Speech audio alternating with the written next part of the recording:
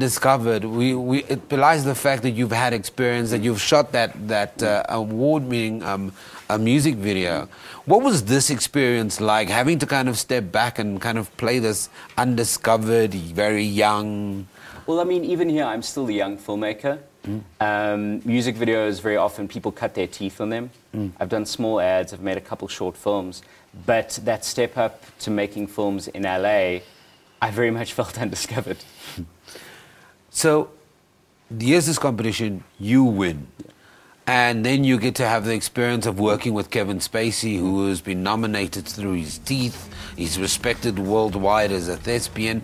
And then, in the past, he used to be in front of the screens. Now he's playing the role of producer. And Adrien Brody is your lead actor. What was that experience like? At first, quite intimidating, of course. I mean, Adrian's won an Oscar with The Pianist. And an intense guy, very professional. But I was actually put at ease by everyone very early on.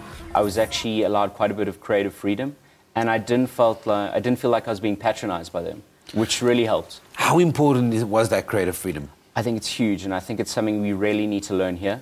Very often there's this idea that we need to coach filmmakers, and I agree, we do need to help them. But you also need to let the creative have some freedom and some space if we want to make unique stuff. Okay, so as a creative person, you're out of the box. Why were you attracted to the idea of Adam or the mascot? I don't know. You know what? Aside from the idea, which is heightened, I've never been a mascot, the character was someone I understood. And that whole idea of having a passion ripped away from you, someone that's pursued their passion, I can very much relate with that. And I think that's with anything. You have to relate to the character, and that's where it starts. We could almost argue that this could be a full feature-length film. It could be. And it's also, what's interesting, it's somewhat not what people expect.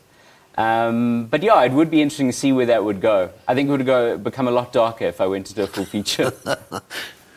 So, take me through the first day. You're walking on set, you've got Kevin Spacey in the background, you've been prepped, you've got your own creative flow going on, Adrien Brody is there. What is that experience like?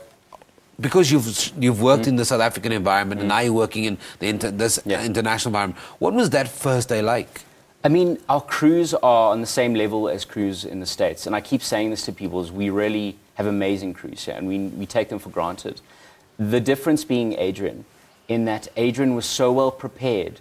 Walking on, he had made so many clear visions that, funny enough, aligned to how I had seen it, that I actually had very little to do with him. I kind of had to maybe push him in certain directions, but for the most part, he was making decisions that I had never even thought of and were better than my first thoughts.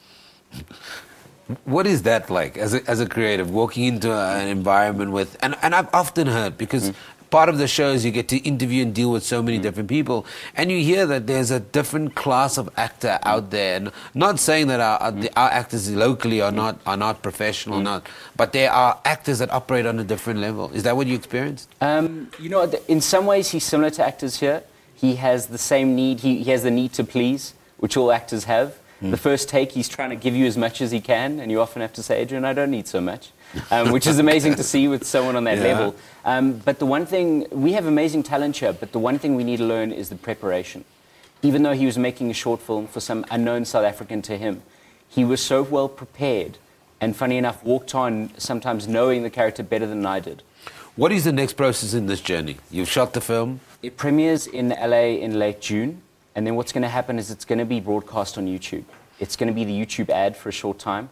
So I keep saying this to people, please for once don't skip the ad.